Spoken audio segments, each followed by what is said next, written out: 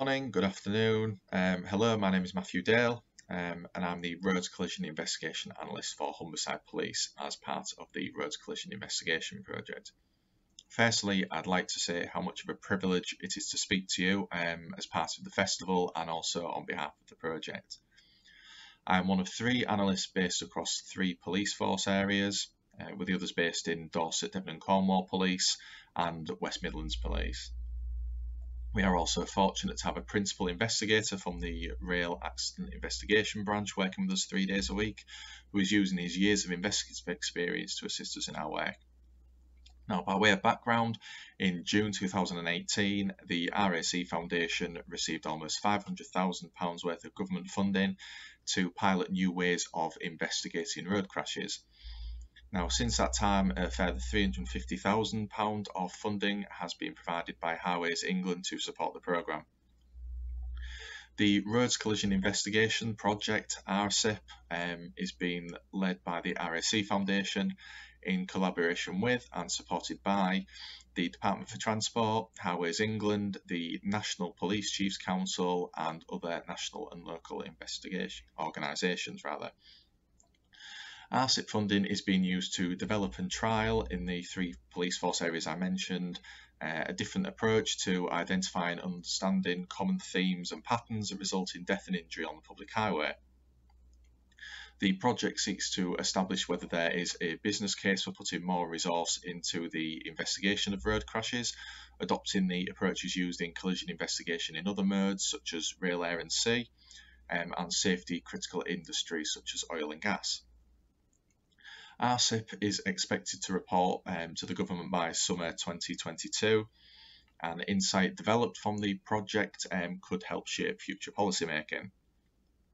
Now, the day-to-day role for us investigators entails retrospectively assessing close, fatal and life-threatening collisions from the last several years to ascertain any trends in these incidents and any possible intervention opportunities. Within the bespoke RCIP reporting template, the systemic AXIMAP format and approach is used. This enables us to categorise areas of investigation and findings across the road transport sector.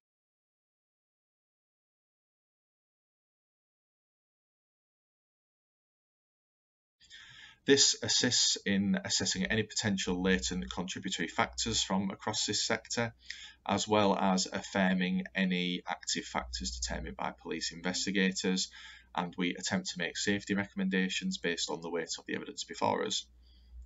By taking this systems thinking approach through the AXIMAP format, we can attempt to identify and comment on latent systemic factors, and by establishing themes through this reporting, potentially inform future policy development. Now, systemic causation determined through these reports can, and often does, transcend that captured within Stats 19. This is what the RCIP investigation is trying to capture. Now, latent factors are ones which may have laid dormant for a period of time. For example, there could be a fatal single vehicle collision on a rural road where a car has left the carriageway at 50 miles an hour and sustained a side impact on wooden fencing, which penetrated the vehicle.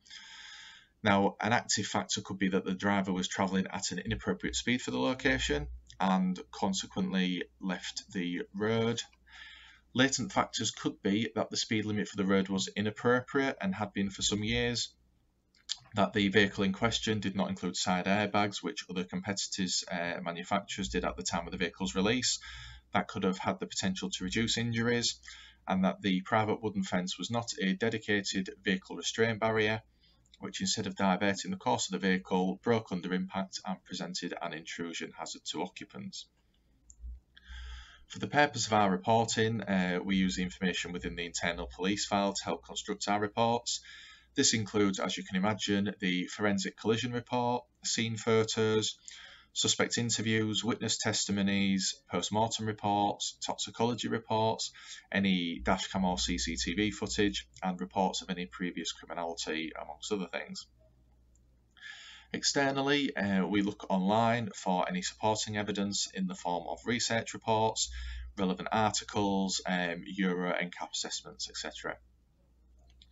Various people from several bodies such as the Motor Insurance Bureau, Highways England, THATCHAM, the Transport Research Laboratory, the Department for Transport, and highway engineers from local councils have provided useful comments to include in these reports, drawing on their experience and expertise. We also use existing Stats 19 data to put potential contributory factors into context with some software provided by Road Safety Analysis. Also available to us is the Road Safety Categorisation System, EuroRAP, which helps us to identify any problem locations locally. Now, working within our respective road policing departments and observing fatal road traffic collisions as and when they happen provides us analysts with a good understanding also of the procedure involved with a fatal collision from day one, and the steps local investigators and forensic departments take to identify causation factors throughout the investigative process themselves. These officers are also available to the analysts to ask questions to in order to assist in the RSIP reporting, and most officers within the Serious Collision Unit have worked within roads policing for years and have witnessed the changes on UK roads over this period of time. The findings of the reports and the RSIP project are not there to infer any retrospective criminal liability, but rather to provide a library of retrospective factors that could potentially and hopefully influence future policy decisions. Now, our reports go through a stringent 4-stage peer review system in order to ensure that the value from each collision is being captured, and that the resulting analysis and investigative recommendations are both evidence-based and robust. The first peer review stage is between us analysts ourselves, and this is useful because we can share knowledge on the latest information that we have found relevant to cases that we are reporting on and reviewing. Analysts are also in regular touch with each other via Teams to discuss cases and best practice. Now, sometimes area experts are sourced to discuss prevalent issues with the analysts in these Teams meetings, and we would always welcome additional speakers to provide us with a broader range of thoughts and opinions. An RSIP taxonomy to aggregate individual report findings is also being developed in order to categorise any factors uncovered to assess any recurring issues, and will hopefully provide the project at the time of the reporting with a concise list of various causation and the various systemic levels at which these can be found. As part of the project, analysts have recently been conducting interviews with officers from their local roads policing and serious collision units in order to better ascertain the issues they feel they face in their lines of duty, along with any prevalent themes they see within serious and road traffic collisions, fatal road traffic collisions. Now, these interviews are anonymised so that we can ascertain what the officers really think and therefore gain the most value through their answers. Not all interviews have been completed yet. However, there are some patterns emerging, such as concerns over police resources, and this subsequent shortcoming restricting a visible deterrent and reducing intervention opportunities for drivers. Now, one of the analysts has been assisting the project by conducting interviews with victims and bereaved parties of road traffic collisions to understand the social costs, and has also been analysing medical records to help the project understand the associated financial costs.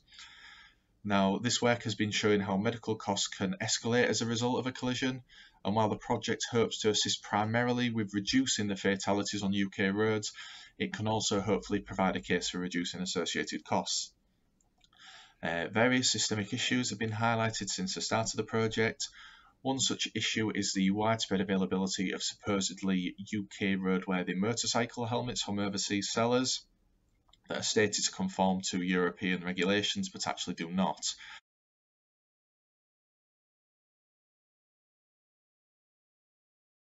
These obviously offer less protection to motorcyclists and can contribute to injuries sustained in a collision, and have done according to some of our various reports. On the motorcycle theme, and while obviously most motorcyclists do choose to wear PPE, several reports produced have linked the lack of wearing of this clothing, while not mandatory, with fatal motorcycle collisions within the 3 force areas.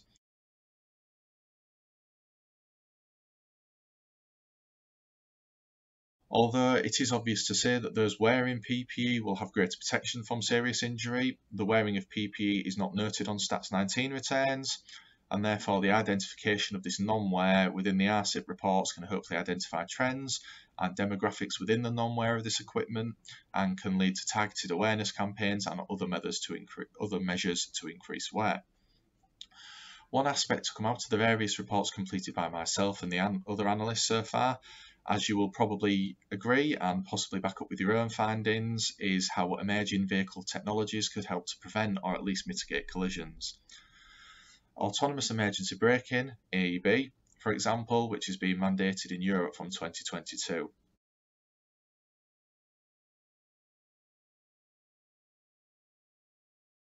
Cited in various reports so far is the lack of presence of AEB on various cars involved in collisions, and whether this is due to cars predating this technology or customers buying vehicles without it fitted, our reports appear to show the potential of this technology to contribute towards reducing UK road fatality figures that have in the last several years stagnated, as you will know.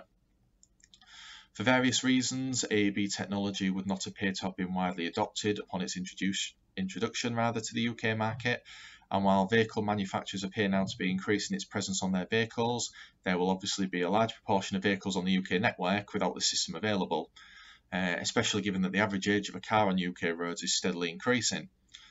Lane assist technology, especially the variant that can implement steering input, also appears to be one such primary safety system that appears to have the potential to reduce collisions, especially in fatigued drivers who do appear underreported in Stats 19 data.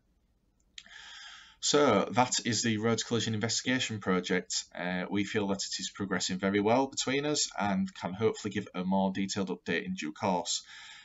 Please do keep an eye out on the RAC Foundation website, www.racfoundation.org, for the latest progress and report updates to the Roads Collision Investigation Project. Thanks for listening, and the project looks forward to the presentation from others during the festival period. Thank you very much.